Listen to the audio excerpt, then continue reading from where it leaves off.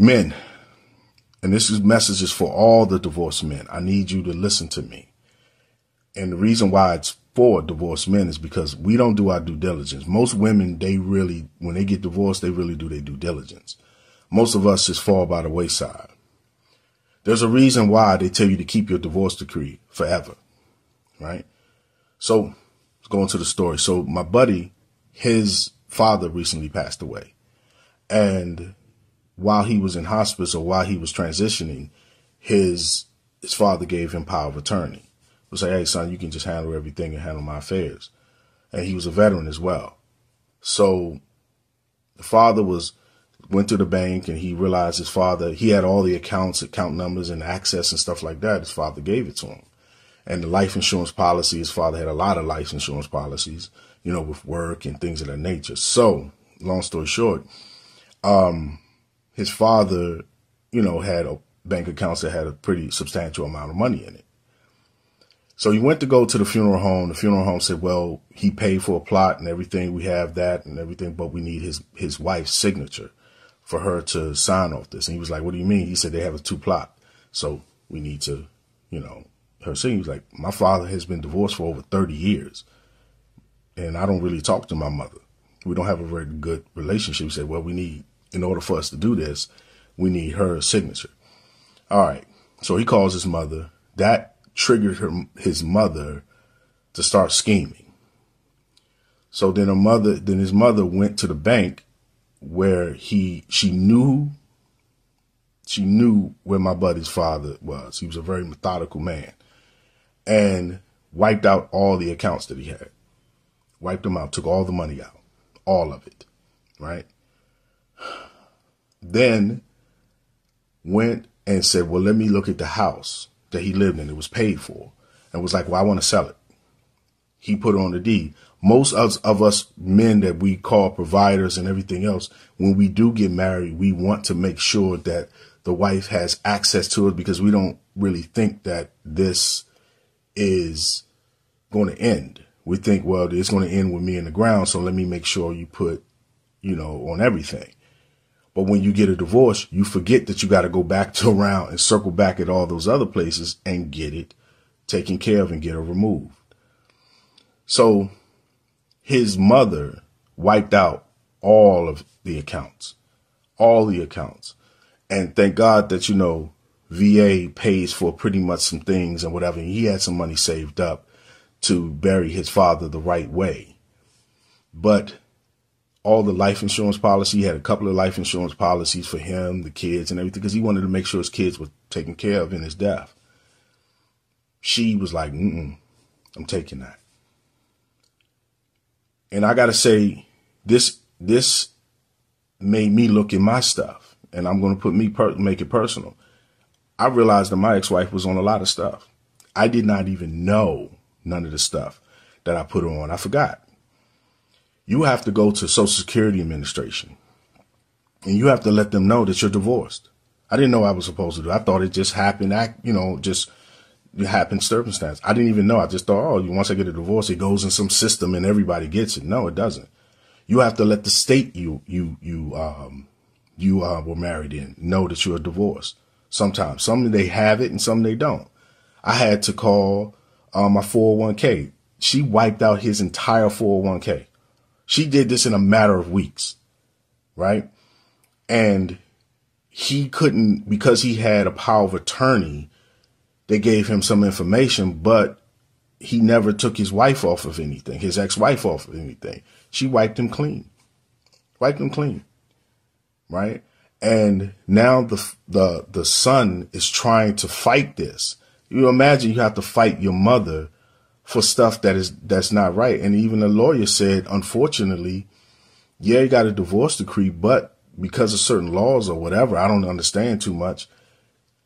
You may, with the government, you may end up saying, hey, she doesn't deserve this money. She gets survivor benefits, and, you can fight that. But the rest, the life insurance policy and everything else, you can't do anything about it. You can try, and with the house, because she was on the deed and the house is paid for, it's technically her house. And he has to fight his own mother for that. So men, what I'm saying, when you get a divorce decree, just don't let it sit somewhere. Hey, do your due diligence and go to these different places and get these things done. I didn't, like I said, with me, I didn't know. I had to check some stuff and I'm like, holy crap, I didn't know I was supposed to do this. And I'm taking off to get these things done because I don't want my son to have that level of hindrance. You have to understand something. You don't know people, right? And it's not saying that your ex-wife or your whatever will do anything. I'm not saying that, but you don't know what level someone will be in when they see a certain substantial amount of money. And your kids have to get these things done for you in your timely demise and when you're transitioning. So make it a little bit more smoother for them. And a lot, like I said, men, we do this. I'm a victim of this. I thought the same thing. And this even happened to my sister, my actual sister, where you have to get these things done. And it's such a headache for our kids to get these things done. And we think that these things happen automatically. Even at my job, I didn't know. I was like, oh, wait a minute. I thought I did this. And they said, no, you didn't. I said, well, I thought that if I called the person and sent them an email, we think things are simple and it's not. So do your due diligence. Even if some of you are getting prepared to get remarried to someone, you may want to get remarried. Something may happen to you. You are hindering them from doing what they need to do for you in your transition. Whether you get another wife, whether you get, whatever you decide to do, but you're hindering them from doing that. And you're giving a lot of power back to your past, and you shouldn't do that. So I'm asking a lot of men, right? Because we do this, because I talked to my buddy. He said he didn't even think about it. And he looked at some accounts and he realized his ex-wife is off there and he's been divorced for over 10 years from her. And he was like, oh man, I didn't know I put her on there. A lot of us do things and we forget. All right. So I want you to take this information and do something with it and do your due diligence. And make sure that you cross your T's and dot your I's, because you don't want this to happen to you. All right. You don't want this to happen to you. And like I said, even me, I had to look and I'm like, oh, when I was shocked when I seen this, I was like, oh man, it's like 10, 15 different things that my ex-wife is still on that I never thought about, and yes, it's illegal. Yes, it is. But look, man, a person, they don't care. People will cross that bridge when they come to it, type of thing, So please, men, do your due diligence. Go out there, get their stuff done. And trust me when I tell you, you will probably be surprised. All right. You'll be surprised at how much stuff you forgot. And I know, like I said, I know. A lot of times it's a headache and we don't think that it's worth it. Trust me. My buddy's going through it. He's going through it. All the things that his father prepared for is gone. And his mother is remarried to another man. So you have to understand that money is going to another man and not you. And that generational wealth that you wanted to keep for your children as you go and transition is going to another family, if you want to look at it that way, right? Whatever way you need to look at it to motivate you to get up and go get this stuff done, please check this stuff out. Even me, I got to take off and get some stuff done. Take care. A word they say is enough for the wise. The men, you've heard it all. This is coming from somebody that has experienced it. And we don't have to all experience something before we learn. And I want to read some comments from that I saw under the post. There is one that I particularly want to bring so that you guys can talk about it here, like share your thoughts on what you think. Let me just go ahead and read the comment for you guys. This comment is coming from a woman. She wrote, "Stay single nowadays. Women don't give up your freedom and independence to anyone. Build your own wealth. Pour your love and talent into yourself. Stop talking to these men. Stop listening to them. This man really believes in what he is saying. He believes he's right. Stop dealing with these people who will marry you F over you and leave you penniless for another male. Just stop dealing with them. Entertain them out there somewhere and leave them out there somewhere." Oh my God. And this woman, looking at her picture, she looks to be a matured woman. She sounds very bitter, if I do say so myself, because I don't know why people will listen to somebody talk and speak from experience, and they feel as if the person is attacking them. Like, wow, this is coming from a matured woman that's meant to be advising younger women. No, this is a no for me. Can you imagine what she's writing? Don't give up your freedom. And I don't understand people saying, oh, as a woman, you are giving up your freedom and independence to get married. Like, for the life of me, I will never understand that. Is marriage supposed to be okay? Here's the thing: there are women that view marriage and marriage is favoring the men. Meanwhile, some men, on the other hand, are viewing the marriage as, oh, it's only the women that is favoring. I don't even understand. But at the end of the day, marry who likes you.